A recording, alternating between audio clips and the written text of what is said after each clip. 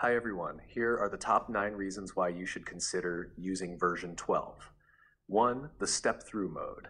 This feature allows you to run the simulation without the pressure of the clock, enabling you to teach in batch mode. 2. Easier menu. Simplified controls for running, stepping, learner activity monitoring, and using BOS, making the simulation more intuitive. Let's have a look. This is how you do game initialization in version 12. Click this button and the game is now initialized. Click this button to step through from day 0 to day 1, day 1 to day 2, day 2 to day 3. There's no clock involved. And this is your run as you have done this in version 11. Nothing's changed here.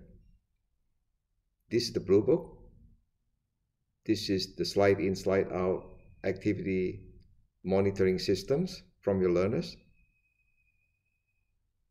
This is the slide in, slide out improved BOS.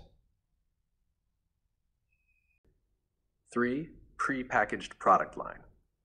As you know, changing products from juice to, say, cars involves not only changing the name of the product, but also the dimension, the demand, the bill of material, etc. Let's see these parameters. So, for example, if you want to change the configuration from juice to, say, other product, you have to come down to the submenu of the general parameters, looking for the product. And here you can change the product name, the dimensions, the bill of materials, and so on. And you may have to even change the demand because every product line may have different demand to make it more realistic. In version 12, we have pre-configured a few product lines for you, saving you time and allowing you to focus on teaching rather than setup. In version 12, if you click this button and the product menu, you will see the product lines that have been prepared for you. We have gadget, cafe drinks, automobiles, and medical masks. Each comes with its own explanation, such as the slides allow you to just click and explain to your learners about the bill of material and dimension and so on. And here are the summarized configurations for the products.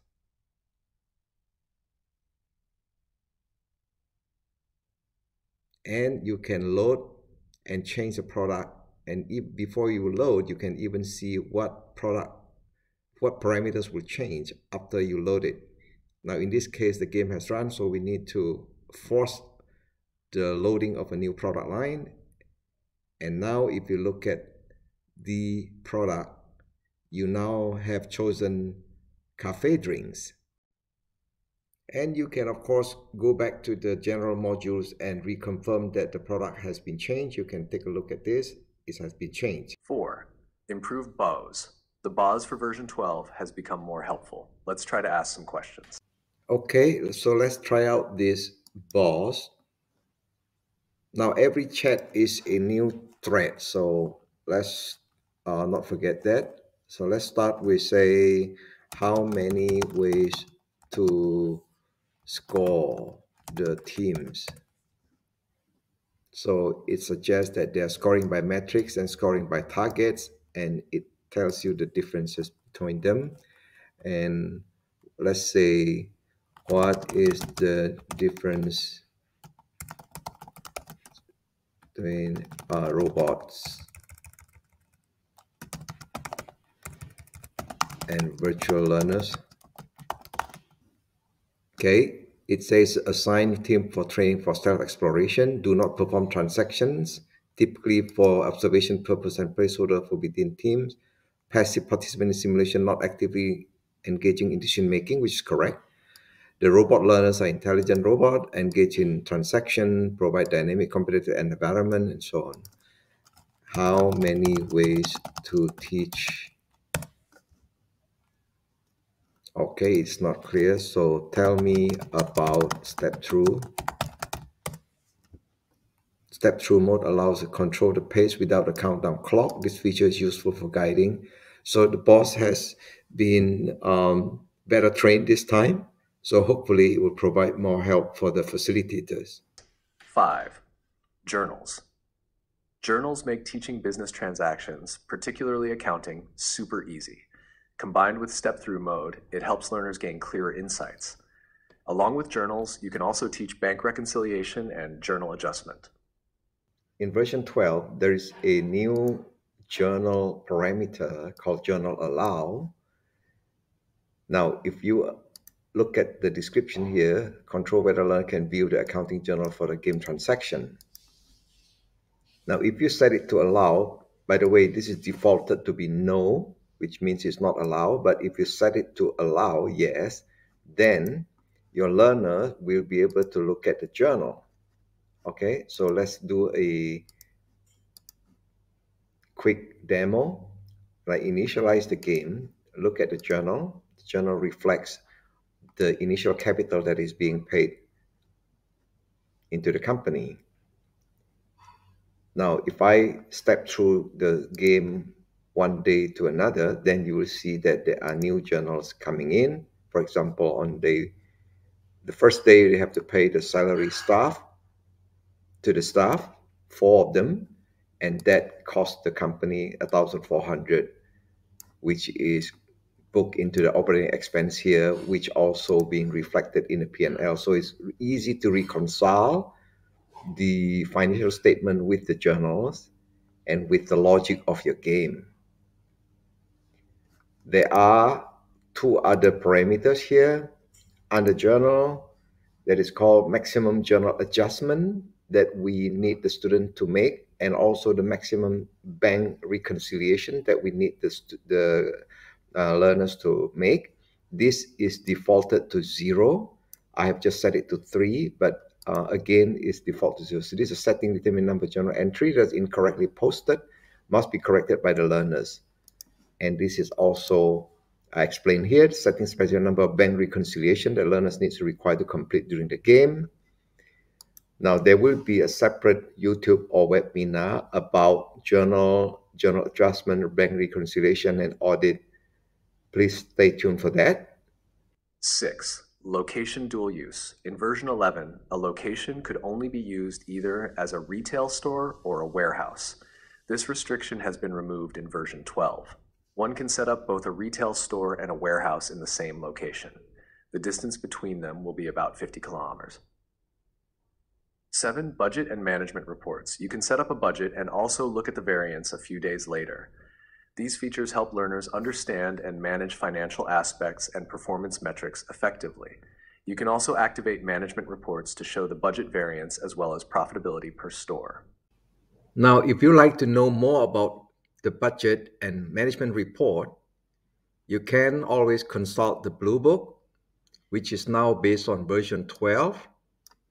So say you like to know about budget, there's budget and management report, and there's budget and management report for learner. Click this, show it to me,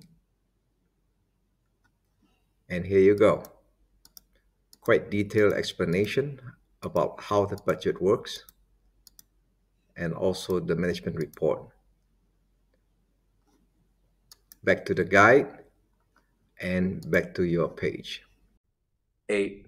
R&D benefits. In version 11, we ran R&D to learn the concept of net present value and how a successful R&D project earns our intangible assets. In version 12, facilitators can make R&D a lot of fun. They can configure the R&D benefits, such as allowing a successful R&D project to increase production, improve space utilization, or reduce environmental impact. These benefits encourage innovation and strategic thinking with tangible outcomes from research and development activities. So for R&D, you can click the Finance, Research and Development, Allow. You will see the submenu here. Now you can see this R&D project 1, 2, like you did in version 11. However, in version 12, you'll have additional parameters, which is called benefit. So here we have R&D project 1 benefit. And it says here that this setting defines the additional benefit that results from successfully completing an R&D project 1. Therefore, it makes the game a lot more fun because you as a facilitator can define what are the benefits if these projects has been selected as a success by the CEO. And if it is considered a success, then the result will be either double your retail staff capacity, you'll be able to double your marketing efficiency, you can reduce your environmental impacts by 50%.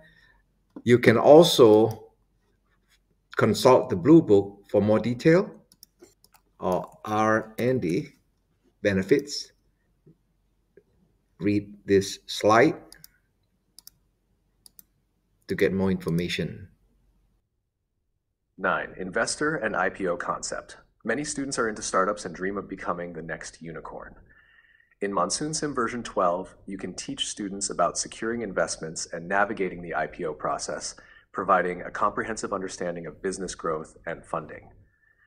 So we have a new course coming up, which is MonsoonSIM course, Teaching Startup to IPO.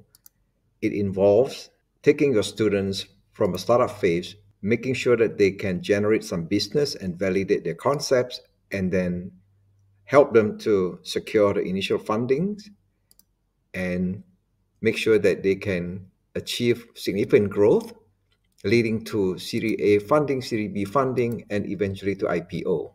And if you visit our website, under the event, you will see the course called Teaching Startup and IPO course in MonsoonSIM, and this will lead to Facilitator Certification C1000.